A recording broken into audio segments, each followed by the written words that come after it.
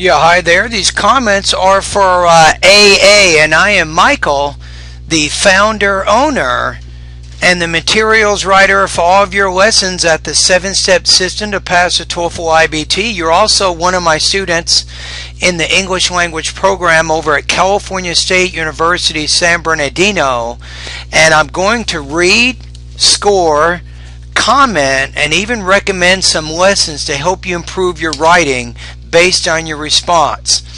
So your topic is describe a custom from your country that you'd like people from other countries to adopt. Explain your choice using specific reasons and examples. So really you got kind of two things here. Describe the custom, and then why do you think other people from other countries should adopt this custom?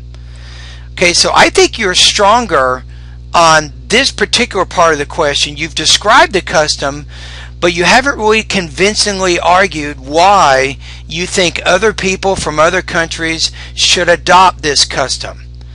So let's take a look at your thesis statement here.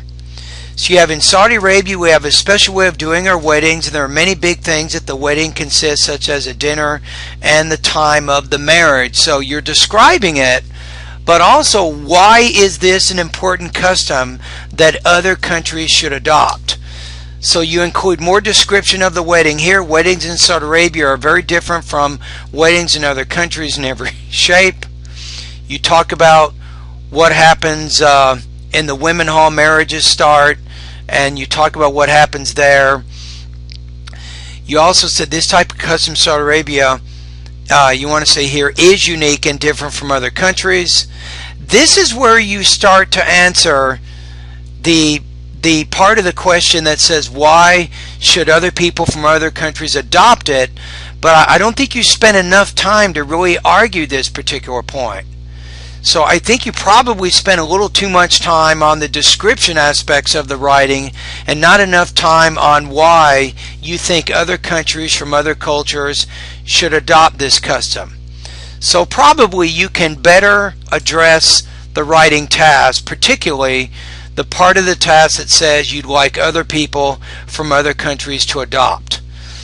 Now let's take a look at your language use for a minute here. Now you have to be careful and make sure you don't use spell check, which will change some of your words and give you different words. You have to make sure you're choosing the right words here. For example, you say we have in Saudi Arabia a special, you say cousin, which is a person, but you want to say a custom that makes our country different. I would say than others.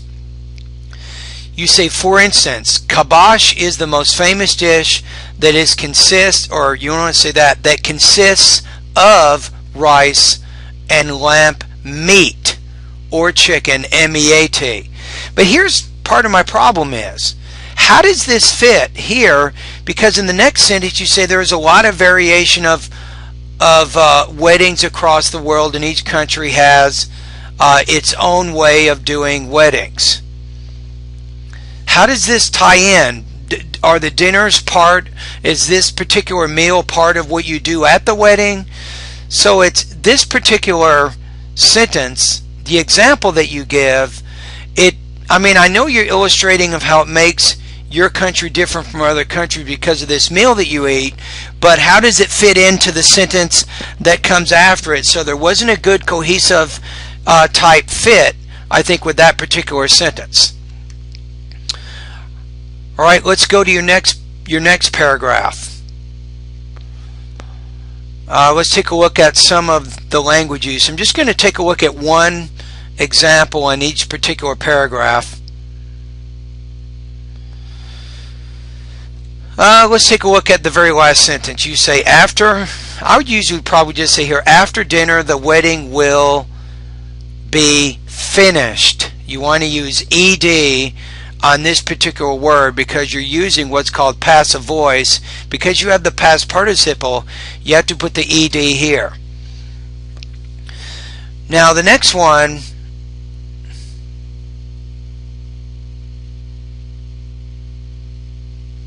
in this particular sentence you say, now one in the hall of men can see. You want to say no one in the hall Or how about no one in the men's hall can see the bride except for the close family of both the bride and the bridegroom, because it is part of Saudi culture.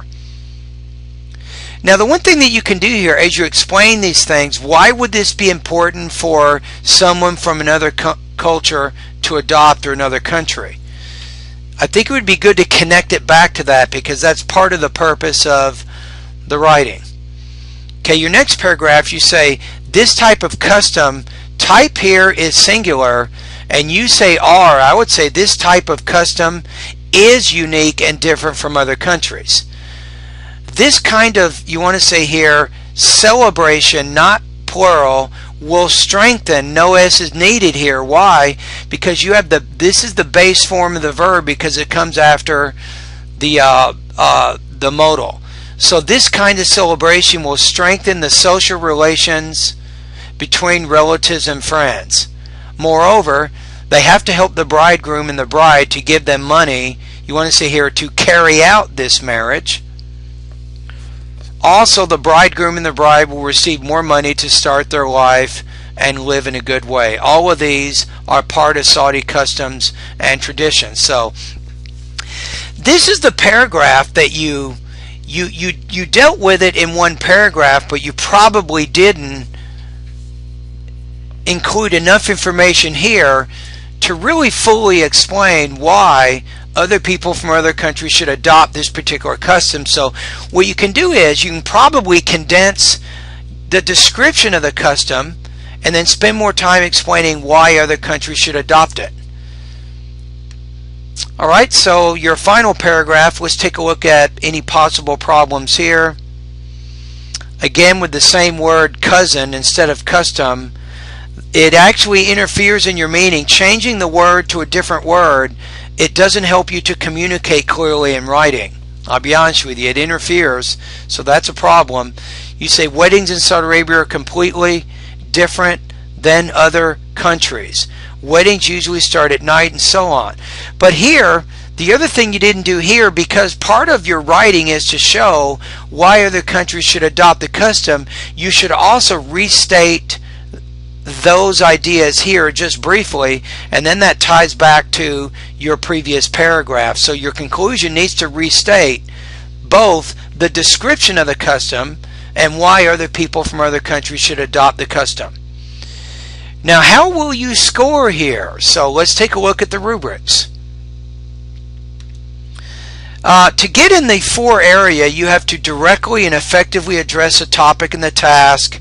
I'm going to say you did a lot of describing the custom, but didn't really explain enough of why other countries should adopt it. So I'm going to say no, you're not going to score in the for area. In the three area, it says addresses a topic and task, has accurate but limited range of sentence structures, has some problems with sentence formation and word choice. I'm going to say probably not. I don't think you'll score in this area either. Let's take a look at the two area. Limited development of ideas as they relate to the topic and task, inadequate organization, or a connection of ideas. So if you wanted to improve the organization, you'd have to include a thesis here, not just what the custom is, which is doing weddings, but why other countries should adopt the custom. So in order to organize your essay better, you have to look at what you said here in this second to the last paragraph. It will strengthen the social relations between relatives and friends. So you should refer to that in the thesis, because this helps better respond to the two different parts of the question. So I think that you could improve your organization by including a thesis statement that really deals with both parts of this question. Well, let's go back to the rubrics here. So you also have quite a few problems with your inappropriate word choice or word forms. So I'm going to put you in the high 2 area, 2.75